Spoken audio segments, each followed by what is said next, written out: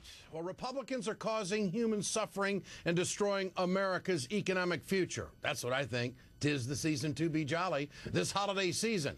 And, of course, thanks to the Republicans, by the end of the month, 2 million more Americans will be left out in the cold with no financial support. Well, the White House just released an eye-opening report revealing just how destructive it is if unemployment benefits aren't extended. It could cost the country about 600,000 jobs by the end of next year. The economic growth would also go into free fall. And a Labor Department study also shows every dollar spent on federal unemployment benefits leads to $2 of economic activity. Now, millions of Americans are struggling to feed their families. They're struggling to keep a roof over their head. They're struggling to survive in many cases, and I'm not overplaying that. And the Republicans and their fat cat buddies on Wall Street are living high on the hog. The front page of today's New York Daily News, I guess you could say, says it all. 95,000 can kiss benefits goodbye, but Wall Street parties like it's 1999. Well, Wall Street profits recently had a record third quarter, and the high-end department stores, well, they're booming. Banks are hosting lavish parties. The rich are buying TVs, jewelry, wine, even organic dog food at record rates. But spending on everyday things like medical care, daycare, education, prescription drugs, well, they're pretty much down in the dumps. And at the same time, the unemployment rate sits at over 9% by tomorrow. It's predicted that the rate will be over 9% for 19 straight months. That would break a record set back in the 1980s. But Republicans, you have to really believe that they don't give a damn. They're against an unemployment extension, but fighting like hell for an extension for the Bush tax cuts for the millionaires and billionaires. That really is their priority, and it makes, I think, a lot of Americans sick, including this American. Joining me now is a fierce fighter for the middle class, Independent Senator Bernie Sanders from Vermont. He sits on the Help and Budget Committees. We're losing our moral authority with the world. The world is watching what we're doing with families that are losing their homes. Senator, do you see anything in this lame duck session of the Congress that will move the conservatives off the top 2% issue? Well, I think the only thing that's going to do that, Ed, is if Democrats hold firm. And we say very clearly that at a time when the middle class is collapsing and poverty is increasing and millions of our brothers and sisters are unemployed, long-term unemployment, holiday seasons come and people don't know how to take care of their kids, what we have got to say is, no, we are not going to give huge tax breaks to millionaires and billionaires and ignore the needs of working families. So the priorities have got to be not increasing our national debt by $700 billion by giving tax breaks to people who don't need it. Our attention has got to be on the middle class, working families, creating jobs by rebuilding our infrastructure, and as you have indicated, making sure that people who are long-term unemployed get the help they need. Senator, the Republicans continually make the case through the media that we can't raise taxes on anybody right now and go back to the old rates, or it will absolutely butcher any kind of economic growth that we have had in the last year. Do you agree with that? Look, the Republicans say that when times are bad, you got to give tax breaks to billionaires. When times are good, you got to give tax breaks to billionaires. That is their DNA. That's all they believe in. In my view, the evidence is pretty clear. We passed these tax breaks against my vote in 2001. That's what the Bush tax plan was about. Yeah. During the Bush era, Ed, we lost 500,000 private sector jobs, 48,000 factories shut down. We lost millions of manufacturing jobs. I don't think that these tax breaks have stimulated the economy. It's really a culture of manipulation. I mean, when you look at the Fed and the way they are disclosing what happened during the financial crisis, what's your response to that? Well, Ed, I fought very hard in financial reform to get that disclosure, and it makes you sick, and it just, re-emphasizes the point you've been making all evening. You have every single, without exception, major financial institution on the dole getting huge amounts of bailout. Huge American corporations, General Electric, McDonald's, Verizon on the take. They're getting bailed out. And guess what?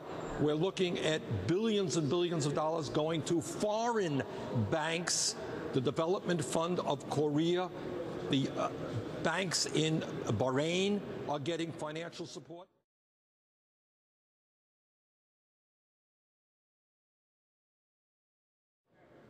foreign corporations are getting financial support, and yet when it comes to the middle class of this country, I guess we're not prepared to help those people.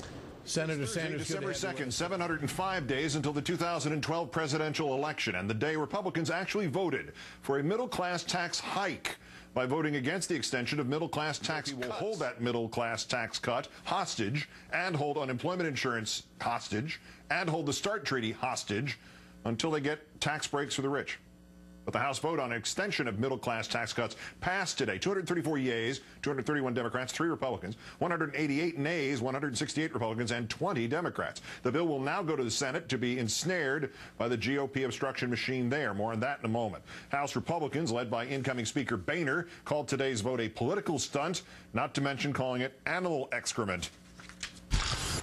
Trying to catch my breath so I don't refer to this this maneuver going on today as chicken crap, all right? But this is nonsense, all right?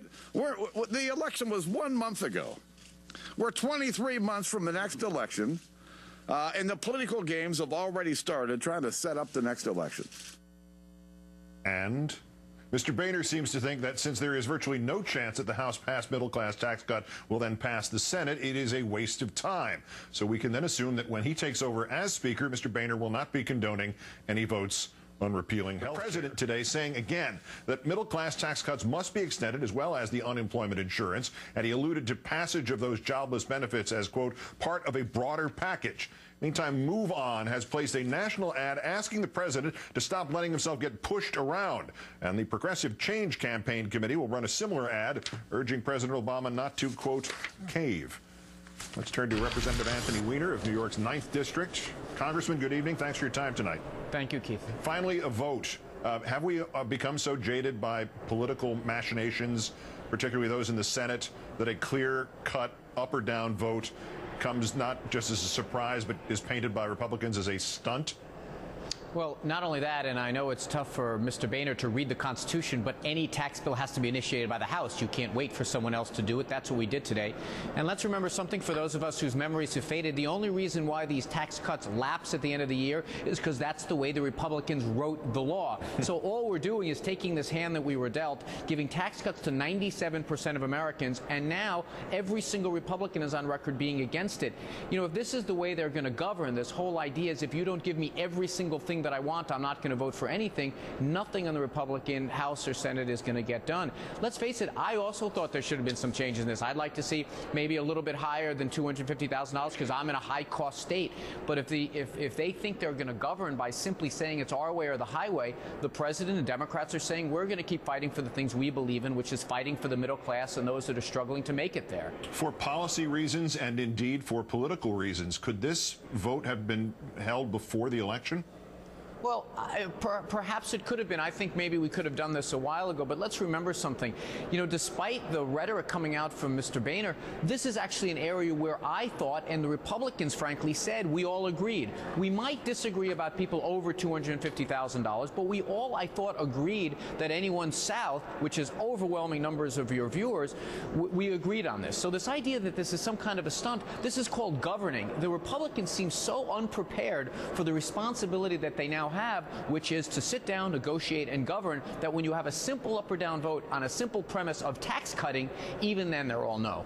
Let me read you the statement from the White House and read it to our viewers as well. The president continues to believe that extending middle-class tax cuts is the most important thing we can do for our economy right now, and he applauds the House for passing a permanent extension. But because Republicans have made it clear that they won't pass a middle-class extension without also extending tax cuts for the wealthy, the president has asked Director Liu and Secretary Geithner to work with Congress to find a way forward. Is that a satisfactory statement in your opinion, or did it start well and kind of poop out at the end? Is there more leadership needed out of the White House on this?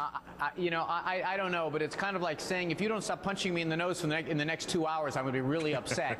I mean, look, the fact is, I think the president needs to understand what many of us on Capitol Hill have known for quite some time now. The Republicans are simply going to vote no on just about every single thing. It's their only thing that unifies them, the fact that they're against everything. So even when you say tax cuts, I thought thought they were the party that liked tax cuts. They're unified as a no. Look, the president is pursuing bipartisanship. He should be commended for doing that.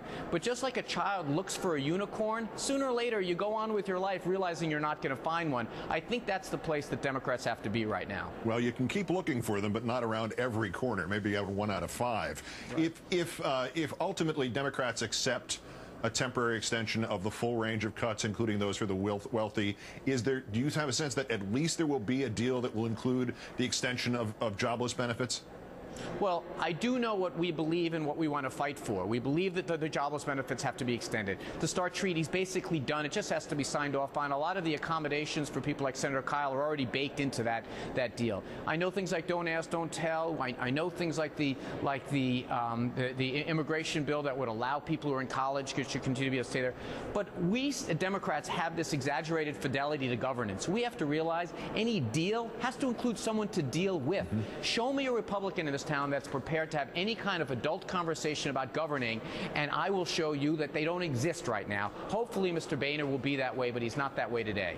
Congressman Unicorn of Unicorn Land might be available to you to negotiate. That might be the best one.